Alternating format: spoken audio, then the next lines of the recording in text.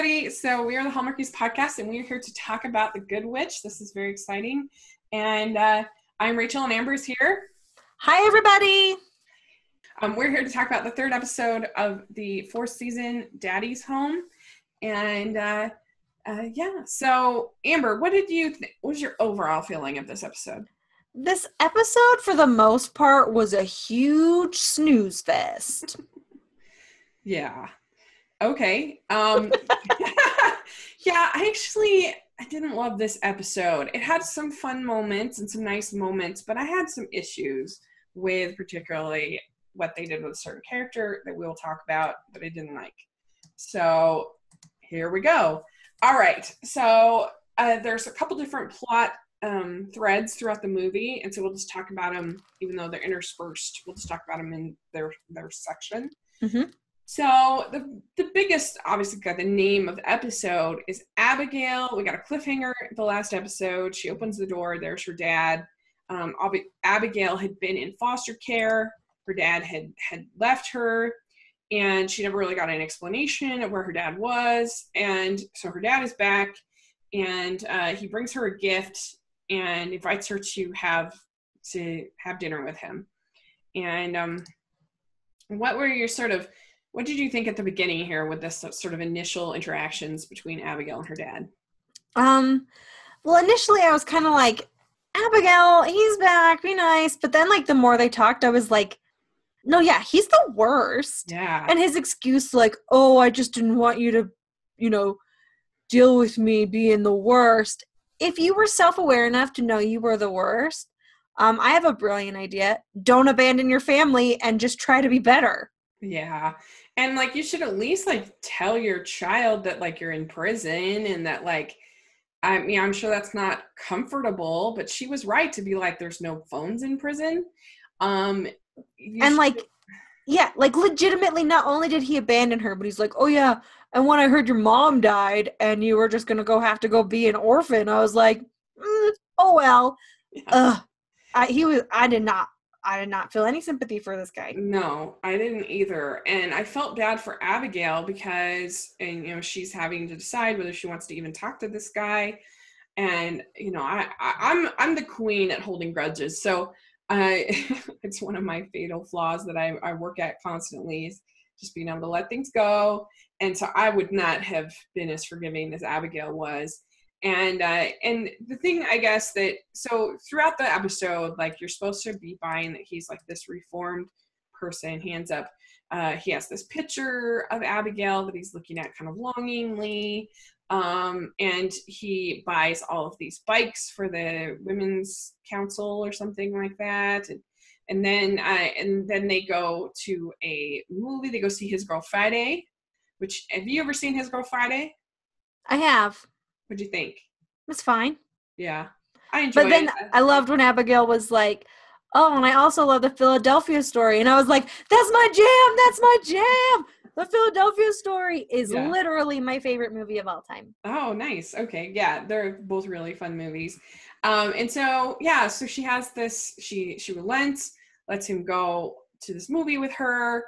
And then this is the part that really bothered me. He fishes into her purse and takes her credit card information and her personal information, and then, like, then she finds out the next day that somebody has tried to take out a loan in her name for this house or whatever. Mm-hmm. And, like, supposedly we're supposed to buy that he did all of this because he wanted it to be a surprise that he was buying a house for her and was going to put it in her name. Like, I'm sorry, if you are just barely repairing your relationship with somebody, you don't steal their credit card information and get a loan in their name and commit bank fraud. Like, that is not okay. Yeah.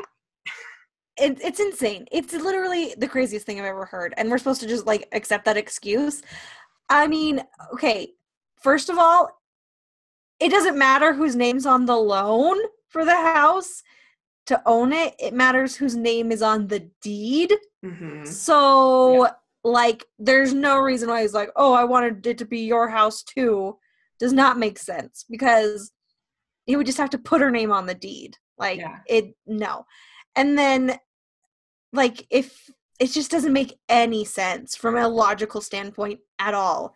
And I kind of wished that they were like, they went full on Joey Potter at the end of Dawson's Creek season 2 or 1. I think it's 1, where she like wears a wire and sends her dad to jail. Like, that would have been very interesting and good. And I don't understand, like, is he coming back?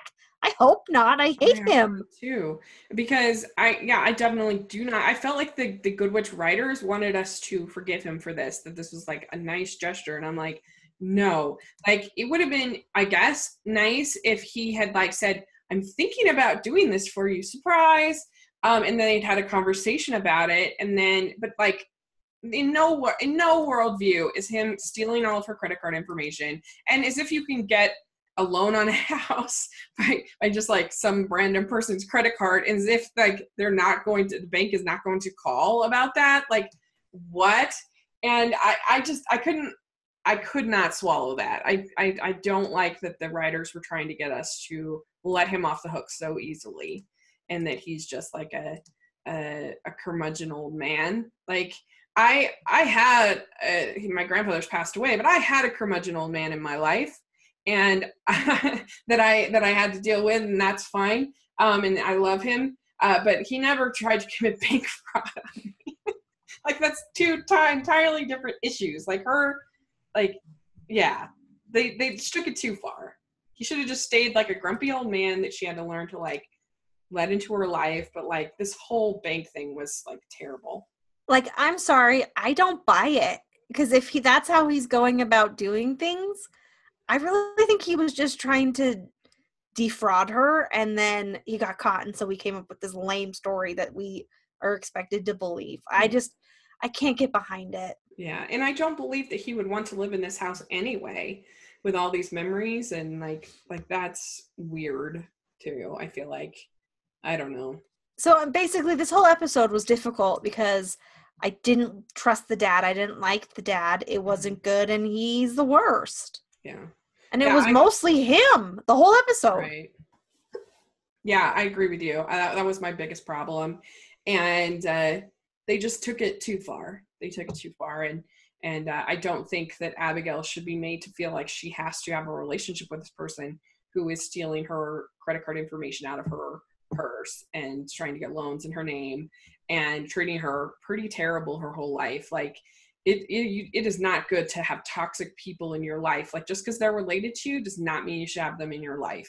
Mm-hmm. And that's painful and it's hard, but that's a reality that a lot of people have to deal with, is like, I just can't have this person that I'm related to in my life because they're a toxic individual. And that's what happens sometimes. And I mean, I know that everything's light and fluffy for the Good Witch, on Hallmark and whatever, but they should have just kept him as a grumpy old man who, who gets kind of is trying to make things right. Like, that would have been fine. But like, even going from the part where like he was in jail back in the day, that's fine. Yeah. But the minute he even went into her purse for any reason, right, I was like, we're done. Yeah, agreed. I completely agree with you. Yeah. So there were a couple other plot points that we can talk about. So Cassie, first of all, she's making chocolate chip waffles, and like Sam's like, no, you got organic sweeteners and some kind of wheat brand, and she's like, no, I'm having like sugar. I'm like, yeah, what does he think? He thinks Cassie's some kind of hipster or something like that? She's always doing that. What are you talking about? Like, she's always making food with weird stuff in it and always being like, haha, this isn't actually meat. I haven't noticed that, I guess. I forgot. It's like a whole little thing that they do. Is it? Cassie and Sam. Yes. I forgot. Okay. So anyway, but it was funny, and they looked, I'm a big breakfast person, so I was like, oh, yum. And like, we haven't really seen the Borders at all this season yet. So It was sort of fun. I enjoyed getting a Borders storyline plot. And it's those like young couple, they're about to be parents, they come to Grey House, they love the bed, they love staying there, and then things get dicey when they're out at a restaurant and this bratty little girl is like having a fuss. And I personally can really relate to that, because I think both for the people that are with the bratty little girl and trying to tame them in a restaurant, that's super stressful, but it's just like stressful for all involved, I think. And so they're like, oh my gosh, like what have we gotten ourselves into? I don't know. Maybe I'm just like super numb to that stuff, but the kid didn't seem that bratty. She was just like, I don't really want to eat this food. Like, why'd you take me to this weird cafe? I'm a child. And the guy was like, how about this? And she's like, what? I felt normal. Like, I that's just like a angry child. It's not a brat. I thought she was brat, but she did kind of warm up at the end. But yeah, she was making a scene. Rachel, have you ever been hangry? What's that? I have. I think it's just an awkward situation, I think, for everybody. Like, it's hard when you have kids, like taking them to a crowded restaurant, and it's hard for the people at the crowd. It's just stressful, I think. Doing stuff with kids is stressful, in my opinion. And, I thought about, it's so funny because the kids will often see things so differently. My cousin, my aunt had decided to take her, when her kids were little, had decided to take them blueberry picking. So this was going to be like a fun, because they were in upstate New York. This is going to be like a fun family activity. And like, it was completely miserable the whole time, from my aunt's perspective, at least. Everybody was just complaining and whining and difficult and frustrating. And so she was just like, oh. And then I guess the next year she somehow got brought up, and one of her youngest sons was like, oh, that was so fun. We need to go do that again. And I think that happens a lot with, like, we don't think the kids have taken anything out of our, certain experiences. I was like, oh, this was just terrible, but they're having a great time. I don't know. But anyway, this couple, like, they are stressed out by seeing this kid misbehave. And so the father especially kind of freaks out. And they'll be fine in 2 months. I'm not even worried. Well, they were fine basically by the end of that episode. They have a good talk. He wants to leave early, and so they have a good talk. And I did think it was kind of funny. So there's a fight between Abigail and her dad when she's like, I called and canceled all of my accounts, and you can't do this and whatever.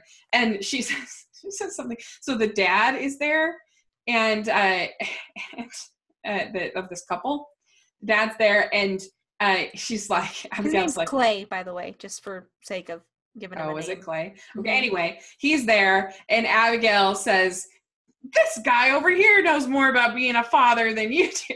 I just thought that was kind of funny. We're all like talking about this guy. Again, it'd be sort of awkward for him. I thought that was kind of funny.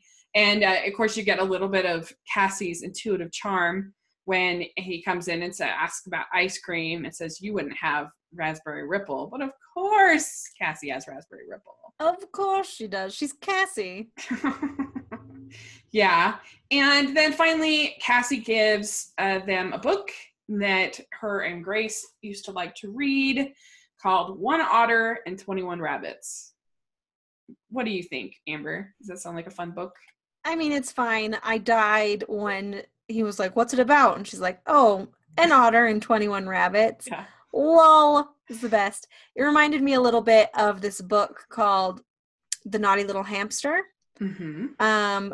And it's just like, I don't know, 15 pages of, where did that naughty little hamster go? Where is that naughty little hamster? And like, that's literally the entire book.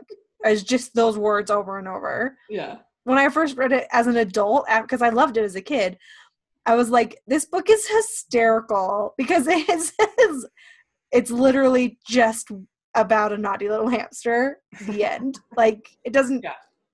It's like the Brian Regan thing about Dora the Explorer. He's like, I'm watching it, and there's this character, the map, and they start singing the map song. I am the map, I am the map, I am the map, I am the map. It's really funny. He's like, the guy was expected to come up with this song, forgot about it, last minute executives are there. It's like the map. But I do happen to know that my sister writes children's books, and they're very, very challenging. I think it depends on what level you're writing it for. For those board books, most of them, it's about the illustrations more than the actual text. But anyway, so it's funny. And so that was sweet. I enjoyed, like, just because we hadn't gotten any of that this season, I enjoyed a couple storyline at the, because I love that with Cassie, which is kind of like solving people's problems or getting people together or whatever. I really enjoy that. So, all right. Then we had Martha. She was planning a women's entrepreneurs, like, council luncheon thing. Starts out at the bistro. She's talking, and that's where she talks to Abigail's dad, and he shows her Abigail's picture as a child, and she decides to make these signs in these female run businesses showing where the entrepreneur started in high school and where they ended up. And so this was kind of fun. You got to see all of these actresses, their high school yearbook pictures with their current pictures. And so they had one at the bistro, and they had one at the flower shop. And I don't know. What do you think about this initiative that Martha's starting? I'm a sucker for high school photos, so really anything that gets more high school photos out in the universe, I'm on board for. Yeah. I also I just love everything Martha does, even like something as basic as just basically being an excuse to see old pictures of people. It was great. She pulls everything off so wonderfully, and I love Catherine Fisher. Yeah, she's the best. And I did think it was funny when she says, ladies, pinkies up and pastries down. She's so funny. That was good. She's incredible. I guarantee you, don't you agree that must, she said she's like, comes with five suggestions, and and then she ends up only getting 2. You remember that part in the interview? Like 3 are crazy, and then 2 she ends up getting. I bet you that was a Catherine Fisher line. That was an ad, but who knows? But I thought it was funny. And then also she says, she's like, we all have bags beneath our eyes. And then they're all like, Cassie and Abby are like, no. And she's like, honestly, why do I continue to live in a town where all the women are beautiful or so pretty? Right? Oh, she's so funny.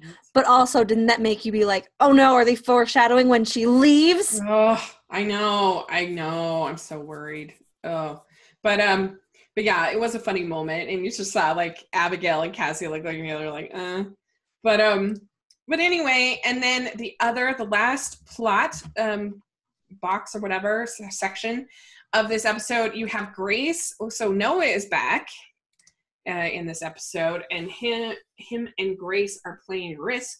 Have you ever played Risk? Yes, of course I've played Risk. I'm a human being. I think that Risk is the longest game that you can play. It depends on the rules and how good you are at rolling dice. Yeah, I guess. I haven't played it in a long time. But yeah, so they're playing Risk, and she says that I feel like Dolly Madison fighting off the British Army in the White House. So this was a fun poll because Dolly Madison is actually really a cool character from history. And I completely agree with Grace that a Dolly Madison movie would be awesome. Because she's a really interesting character. She kind of revolutionized the whole idea of the First Lady, kind of created what we know of as the First Lady now. And she did save George Washington's painting and a bunch of other historical documents. And she was like really a key figure in like getting and in having kind of an entertaining in a way that was like politically significant. She would gather people that she knew that were needed for certain bills and certain things, and like basically kind of wine and dine them to get them on the right side. And so she was very important in kind of starting the First Lady as this person who was like a real like active, politically aware person who made a difference, if that makes sense. And so anyway, I thought it was sort of a fun moment. You see, like, they're trying to show that Grace is really interested in history and not as interested in math. Yeah. Yeah, basically. I mean, look at Grace getting all these new ideas this season. Like, oh, I'm in drama. Well, I love history. Oh, I love writing. I love being a doctor, but I hate math. Yeah. I just think it's just funny. But yeah. And so she's going on this math tournament, and and Sam's like, "Are you ready? You studied up on your polygons?" And she's like, "Yeah, I got this. Like, no problem." And so she goes, and she does have it. She knew every question on the polygons, and she won the tournament. And at the end of the tournament, she's just kind of not very excited about it. And he's like, "Whoa, why aren't you very excited about it?" And I did like how he's like the only one to cheer for his kid, and they're like, "Please hold all." Yeah, I just love the Sam and Grace scenes.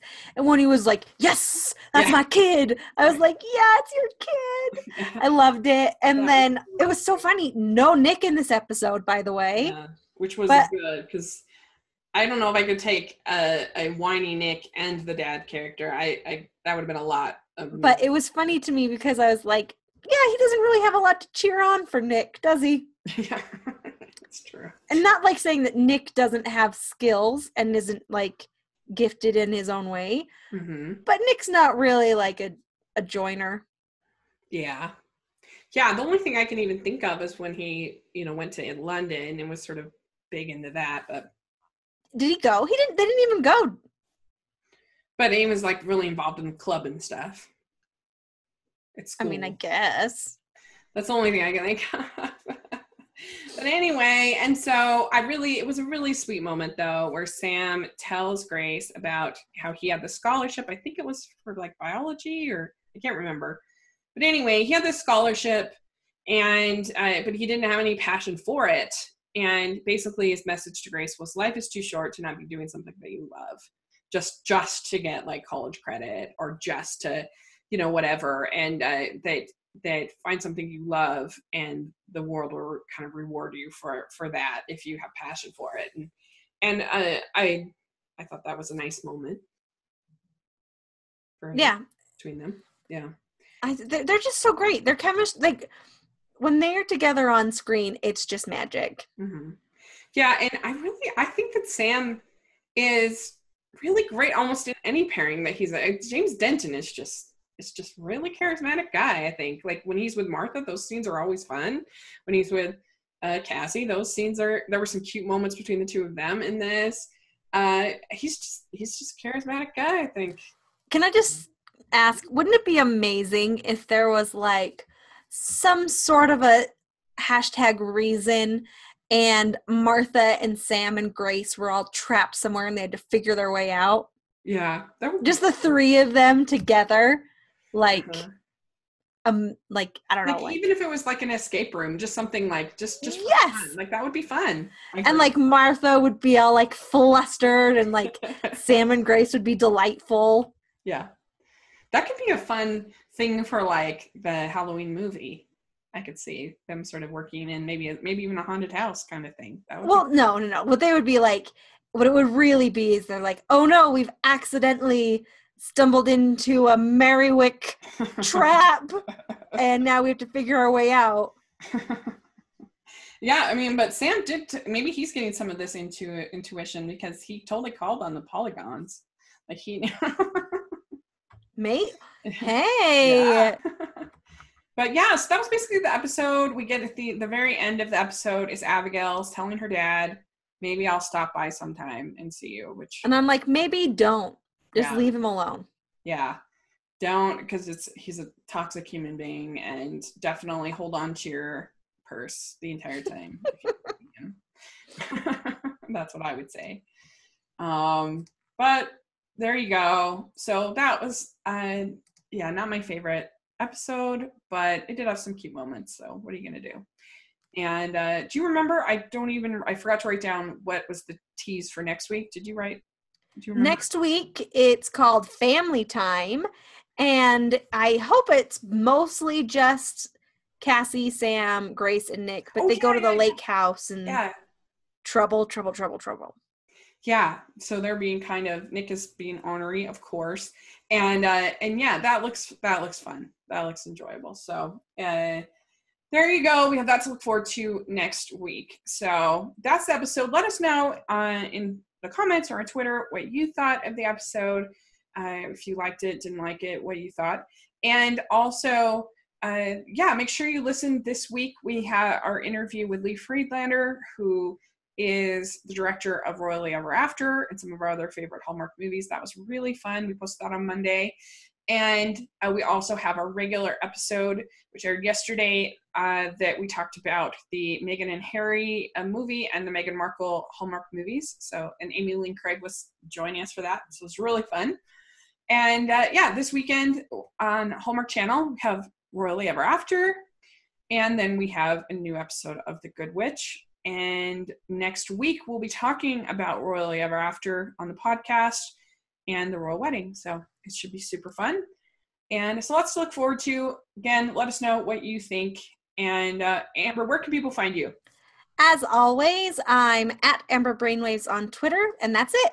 Great. And you can find me at Rachel's Reviews on iTunes and on YouTube. I'm doing a lot of really fun stuff over at my channel. We have Muppet May that we've been doing, which is a lot of fun. And so check that out. I'd really appreciate it. And make sure you're following the podcast on YouTube and on iTunes. We really appreciate your thumbs up and your ratings and reviews if you have a chance. That is very helpful. And also make sure you're following us on social media, on Twitter and on Instagram and everywhere else. We try to post daily and have a lot of fun conversations. So it's a lot of fun. And thanks so much. And we will talk again next week. All right. Bye, everybody. Bye.